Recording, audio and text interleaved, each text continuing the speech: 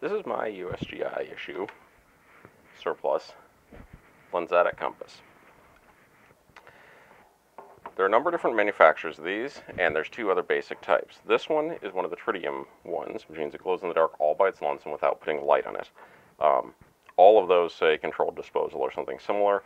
All the modern ones, the current issue ones, have a little radiation symbol. There are also phosphorescent, this says phosphorus, but whatever, phosphorescent compasses, which are the ones you have to shine a light on, and then they glow for a shortish period of time. Mechanically, they're identical, so the same instructions apply to both of these. In this case, we're going to use mine. If you see in other videos, mine also has orange, well, besides having my name on it, it has little orange numbers, which is my pace count, because we don't do stuff frequently enough for me to remember what my pace count is, month to month sometimes, and I have a bad memory. If you're at all like that, I suggest you do the same kind of thing once you've established what yours is. Compass should always have a lanyard on it. For these, it should always be long enough to go on your neck and still use the compass, as we show you how to do it normally. These have a thumb hook. It's used for your thumb, which we'll show you later. And by the way, the lanyard should be put on like this, so that it seems to tangle when the thumb hook goes down, but that it's not tangled when the thumb hook is folded. It's okay, it'll get out of the way when you try to put your thumb through there. You have to move that, then you can unfold the top body from the bottom body. The top body has direction of travel indicators and a window with a sighting line in it, which we'll talk about later. Both sides, when they line up, turn into a ruler, which actually is tapered so that it gives you a nice sharp-edged point so you can see when you're laying down on a map and trying to plot points. Bottom body has, first, a window and a lens for the lensatic portion. The lens base or cover also functions as a lock for the compass.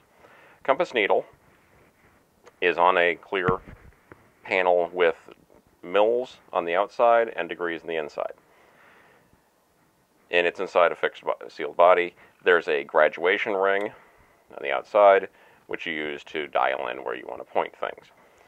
The locking is because it's not a fluid dampened compass, but a magnetically dampened compass. So, although it dampens quite well in the normal dimension like that, it only wobbles back and forth a moment, it can wobble up and down, and in theory be damaged from, say, jumping out of airplanes or stuff the Army does.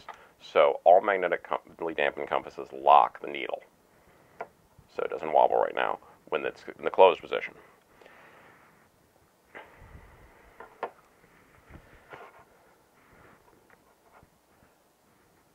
The compass itself, the capsule and the graduation ring encompass a few other little features.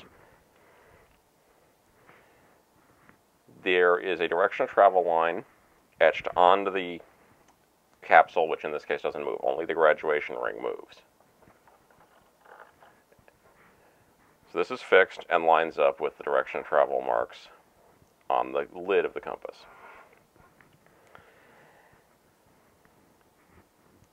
As I said, the degrees are the red on the inside, mils black on the outside, with no preceding zeros.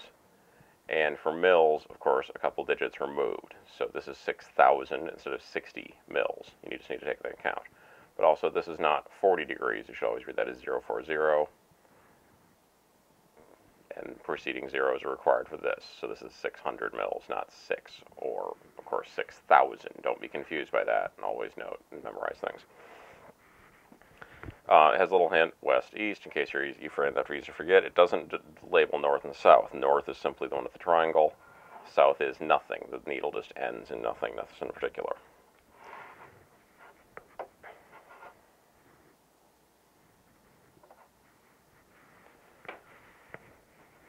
To lock in a bearing is going to be discussed otherwise, but let's say you've actually already locked one in, and you're traveling. In normal, everyday, daytime traveling mode, the best way to use pretty much any compass is what I call center hold. First thing, in theory, you hold it up against your chest, but because we all carry rifles, radios, cables, ammunition, other things that are going to interfere with the compass. Always remember that. Metal things interfere with compasses. This pencil has metal in it.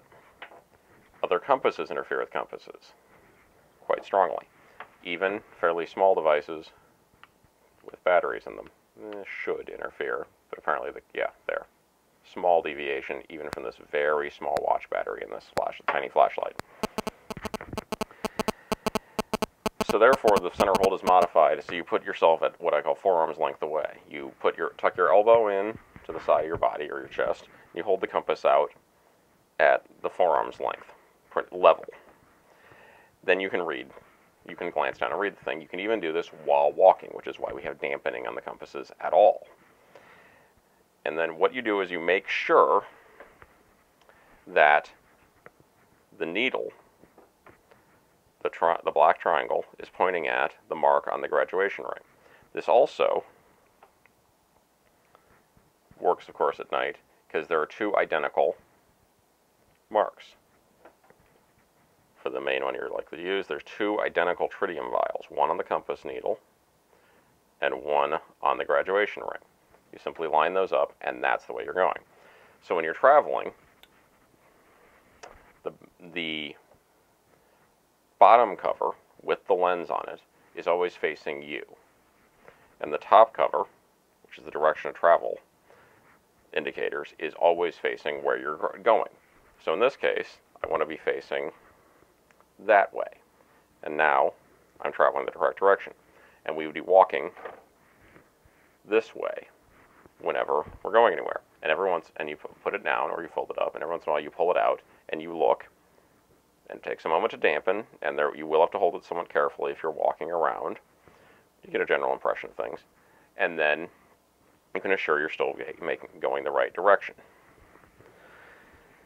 The other thing this does, and the main point of it having all this folding stuff, this sighting line, the lens, and I'll show you that, this little rifle sight notch in the back here, is that you can use this to sight with significant precision as well.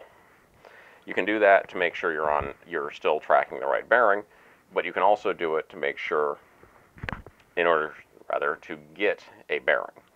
For example, if you're walking some general direction and you need to make sure that you don't get lost in amongst a pit, or you're walking towards smoke or a flare or something, and you're going to lose track of that soon. You take a bearing, a sighting off of that, and then you'll lock in a bearing.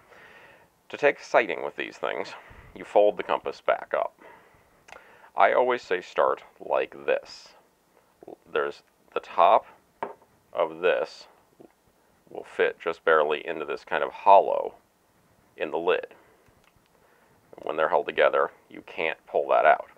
Now, you're free to do it any number of other ways. Lots of people sight like this, or that, or this, or this. That's up to the way your eyes work, and how you can line up things, and how your eye looks through the lens and sees inside the capsule. I personally actually use pretty much this, and it's where I always say to start. Then we find out why this is called a thumb ring, because you put your thumb through it, and then wrap a couple of three other fingers around the front of the compass. So you hold it like this. This is upright, but sideways, so you can tell what I'm doing, like this. There's a gap underneath the hinge part where at least one finger can go, and there's some other little grabby bits between where the two pieces go that you can put another finger. You hold it like that. Then remember your sighting. I talked about these rifle sights. So you're going to sight it like you do a rifle, and you're not just going to hold it out in the air in front of you. You're going to touch it to your actual chin. I'll show you. Or rather,